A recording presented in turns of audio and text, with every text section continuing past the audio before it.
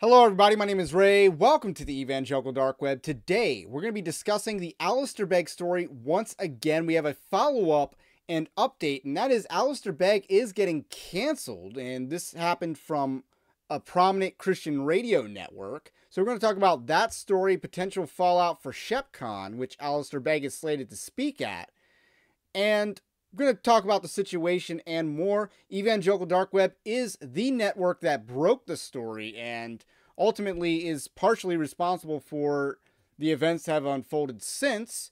And unfortunately, Alistair Begg did not repent of his counsel to an elderly woman to attend a gay wedding. Instead, he has doubled down on this sin, on this bad advice that he gave, and on this really divisive position that he's taken.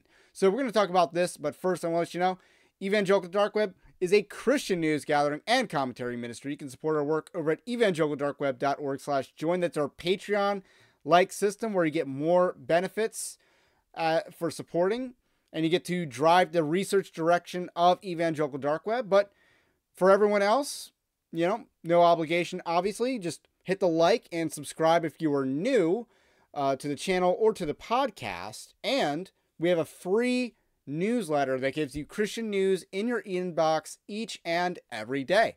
So without further ado, let's kind of do a quick recap on this issue.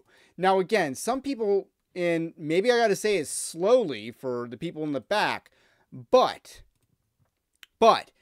Jesus did not attend gay weddings.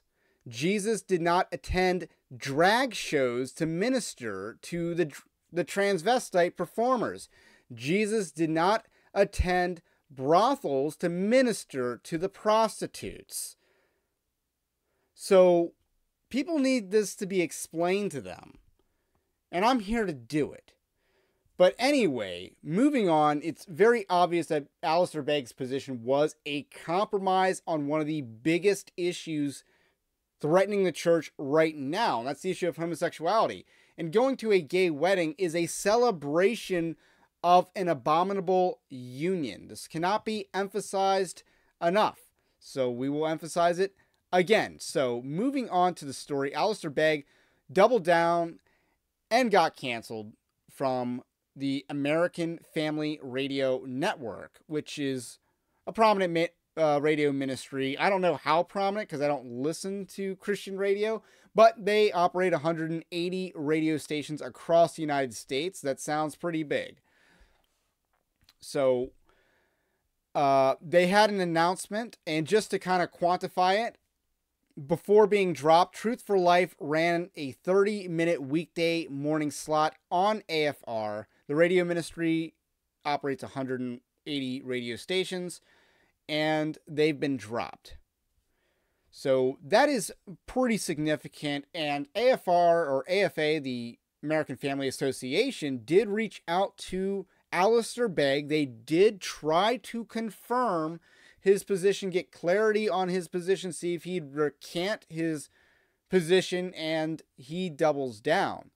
So the quote from their release was, "When it came to attending the ceremony honoring two homosexuals, Vita Gliano says AFA strongly disagrees with the pastor who, according to his staff, sees the issue as one of individual conscience.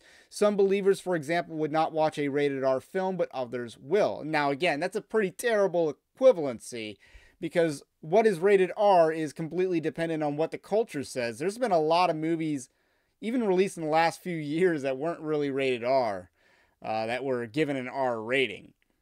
But I digress. This is a critical issue in the body of Christ right now, Vita Gliano tells AFN, and this is not only the wrong counsel, but is deeply disturbing for Christians who want to hold the line against the cultural impact of the homosexual and transvestite agenda. On a live broadcast, Vita Gliano said he told Begg's staff he is also a pastor who has taught Jesus showed his approval for man and woman marriage in the book of John when he attended a wedding in Cana. So the question is, if a Christian goes to a homosexual wedding, are they approving it he said, and our answer here is absolutely. So they had a couple other apologists come on and just say that, but the big takeaway here is Walker Wildman said the goal of the phone call with Begg's staff was to find some sort of reconciliation, but it did not happen, he said. In an attempt to clarify the situation, he and Vita Gliano pressed the issue with several questions until it was clear without any misunderstanding that Begg was standing by his comments from the September podcast. So this isn't something we saw coming, they say. And, this isn't like some of the others who have drifted. So it's a bit of a somber note, and I don't blame them for having a somber tone. So just to kind of be clear, this is one of the rare instances in which a big Eva figure is held accountable for their compromised positions. This is a pretty rare occurrence. Now, the best outcome would have been that Alistair Begg repents of a sin that he committed. The second best is he faces the consequences for it in his ministry, and this is that. They made the right move at AFR, and I applaud them for taking that stand. That was probably not an easy stand to take, but it was a simple thing they had to do. So they did the right thing, and I want to applaud them for that. Now, how much further will this go? And like I said, Alistair Begg, he faced consequences that a lot of people who are worse than him have not faced. Ed Stetzer's still allowed to, go from Christian university to Christian university. He's now the Dean of Theology. And he's gay affirming, by the way. He's the Dean of Theology at Biola University. So that's messed up, but he's been allowed to fail upwards. People like David Platt have been allowed to fail upwards. And you see a lot of failing upwards in, the evangelical industrial complex. You see that a lot. I could name way more names. Russell Moore was terrible at the Gospel Coalition, towards the end. Then he got the gig at the Ethics and Religious Liberty Commission. And then he failed at that and went to Christianity Today and is doing what he always did there. So there's a lot of failing upwards, and you hate to see it. And then Alistair Begg, of all people, is the one who faces the consequences for it. So it's not like he's the only one. There are other instances where this has happened. But, man, would I rather some of these other guys have faced the consequences than Alistair Begg. So let's talk about ShepCon for a moment, because ShepCon is coming up. And will Alistair Begg get canceled from ShepCon? ShepCon is kind of a MacArthur bro conference. You see the lineup is John MacArthur, John Piper, Alistair Begg. And John Piper famously talked about how he's not really going to attack his friends.